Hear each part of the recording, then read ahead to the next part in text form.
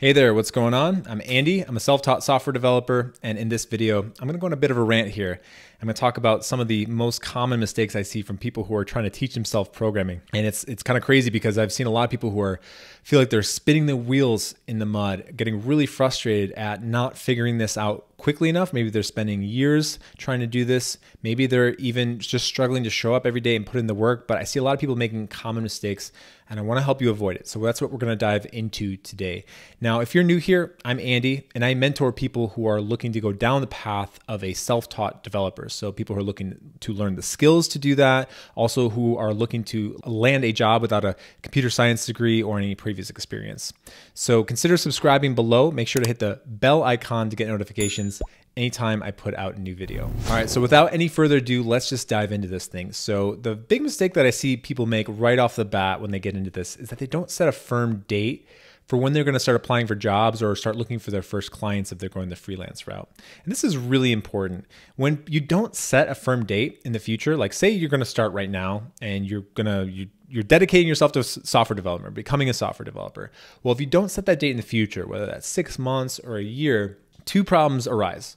Number one, the first problem arises is that you tend to not be as committed to the process, right? Because if you think to yourself like, look, I'm just going to start taking some tutorials, I'm going to start seeing how things go, and we'll just see how things go. Well, that tends to lead to people not fully engaging or not going all in. It leads to a lot of dabbling, which is not really how you learn this, right? So I see a lot of people who don't have that firm commitment in the future, that kind of date that scares them. And so they kind of just take their time, they mosey through, they just kind of, dilly-dally here and there. And all of a sudden, for a lot of people, this is a wake-up call because all of a sudden a year later or a year and a half later, they haven't made any significant progress and they're feeling really bad about their prospects for the future.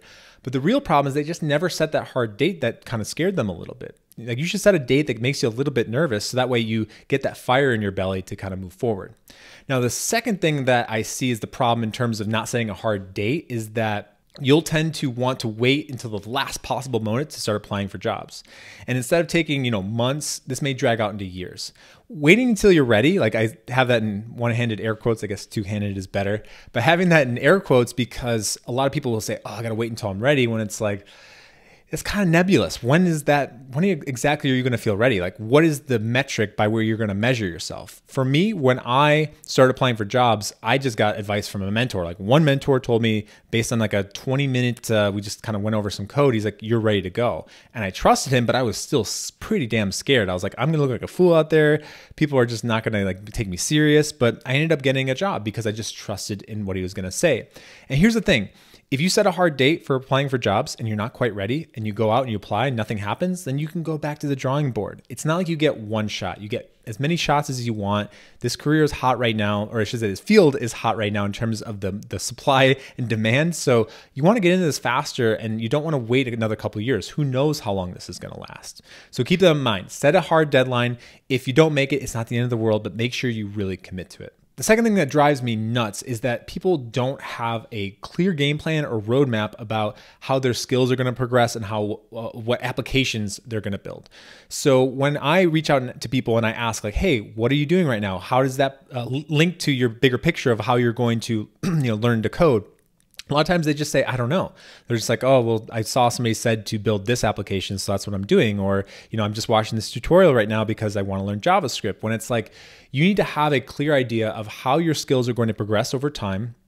And also what projects you're going to build for your portfolio, they're going to help you to actually implement those things that you're learning in those tutorials, right? So here's the thing, here's the key. And people get really scared when I talk about creating your own game plan or creating your own roadmap.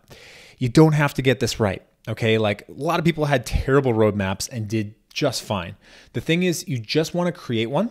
Like it could be as simple as knowing what programming languages you want to work on, and then figure out, anywhere from 4 to all the way up to 10 projects, if you really want, that showcase those skills, that progressively build in more and more skills or more and more technologies that you can think of. And that's really it. And then you just want to follow the progression and just basically follow it and execute on it. Right? Don't worry so much about getting it right. The roadmap that you create on day one will change over time. You can iterate it. So a month later, after you've put in a lot of work, after you've built a few things, after you've learned quite a bit, you'll have a better sense for how things can go. Or maybe you'll get a mentor at that time and they'll be able to guide you a little bit better. Or maybe you'll just have more research that you've done about your roadmap. But don't worry so much about getting it right. If anything, just focus on what you're doing now, execute on that, and then you can worry about that later. The next big mistake that I see a lot of people make is they're not tracking relevant data, right? So I'll always ask people when they're looking to do this, I say, how many hours per week did you study this week? And a lot of people are just like, I'm not really sure, probably 10, maybe 15. Well, was it 10 or was it 15, right? Because if it was 10, we need to get that up there. If it was 15, how can we squeeze out a few more hours? But not knowing exactly how many hours you're studying is a problem because here's the thing, if you measure something and you measure accurately, I should say, then you can potentially improve that. But if you don't even know how many hours you're studying, then it's hard to say like whether you should improve that or not. So you want to start tracking relevant data, right? So I would actually recommend tracking your study time, but I would break that down to active versus passive learning, right? Because you want to have a nice ratio there.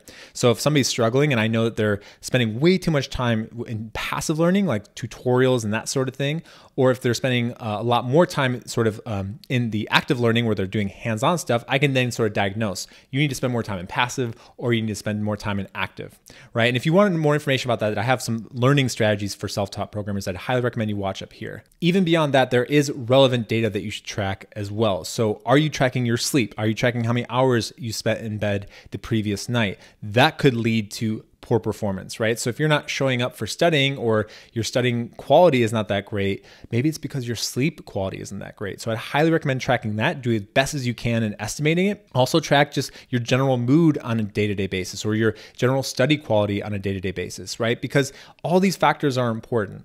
If you're not able to show up and study, say like last week, you just had a crappy week and you put in 3 hours of studying.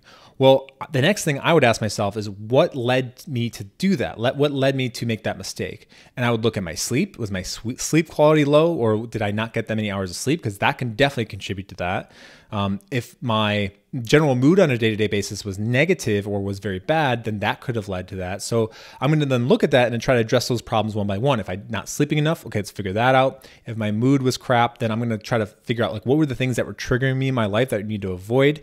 All this information is relevant. And if you're not tracking it, then you're just trying to figure it out on the fly, which your brain is not that good at remembering. So don't leave it to your brain to try to remember these things. It's just not that accurate. Start tracking this relevant information so that way you can improve it if it needs to be improved. The last mistake that I see a lot of people make is that they focus on the end goal to the detriment of what they should be focused on right now, which is the work, which is sitting in the chair, putting code on paper or putting code in the IDE, if you want to say it that way. I really compare this to somebody who's maybe running a marathon, which is long way to run, 26 miles, and constantly looking down at their GPS watch trying to figure out how many miles they have left to go. Like imagine every 5 seconds you're looking down.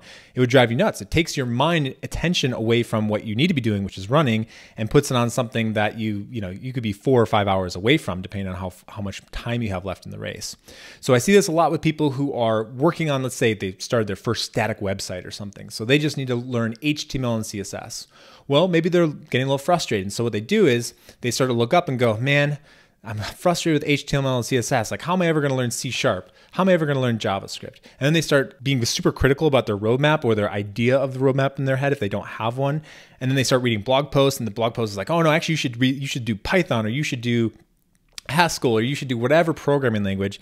And then they start getting really frustrated because they see that the finish line is so far away. People are telling them 8 different things. Meanwhile, to actually figure out the thing in front of them, like the HTML and CSS, like whatever, aligning the divs or centering a div or making a background color via CSS, the energy that they would need to solve that problem is right in front of them. They have the energy, but they're using it for something else, right? So what my recommendation here is focus on the task at hand. Focus on your deadlines, right? So your projects should have deadlines. There should be intermediate deadlines for your projects. There should be deliverables that you're trying to meet. When you finish a deliverable, when you finish a project, then lift your head up, then look around, then do that research of like, okay, is my path correct? Should I maybe have a mentor look at it to give me advice on how I should proceed?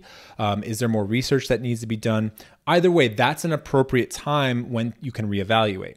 An inappropriate time is you're in the middle of things, you're trying to figure out a bug in one of your applications, and you're starting to get that stress and nervousness that comes with that sort of emotional state. I've actually heard it like this, and I kind of like this saying. It's like, think big, and think big in terms of the picture of where you're going, but act small, right? So the only thing you can really do on a day-to-day basis is just focus on the thing that you're trying to learn or the thing that you're trying to build. So act in a small way, but think big. And I think that will help to alleviate that issue of always thinking about how much more you have left to go. So I hope you enjoyed this rant. I don't know if this was ranty, but to me, this is about as ranty as I get. So if you enjoyed the video, go ahead and leave a like. Other than that, guys, if you are a fan of my content and want to get even more of it, I highly recommend joining my Facebook group where I do a lot of live events. I answer questions. I cover other topics that I don't necessarily cover on YouTube. So if you want to join that, go to andysturkowitz.com/group and I'll see you there. Other than that, thank you so much for watching, guys. And as always, peace out.